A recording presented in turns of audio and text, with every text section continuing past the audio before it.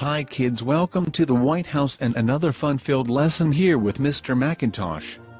Now I want you all to pay attention because there are things I want you to do. Today we are going to be looking firstly at the venous return mechanism. This is a term used for the blood returning to the right-hand side of the heart via the veins.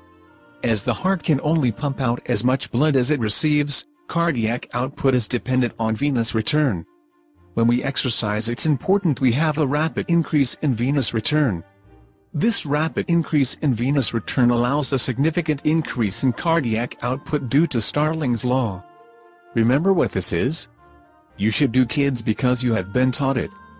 The body aids venous return in lots of ways. Firstly, through the muscle pump. Secondly, through pocket valves. Thirdly, through the respiratory pump. Finally, through smooth muscle. Oh yes, and don't forget the role of gravity. Okay.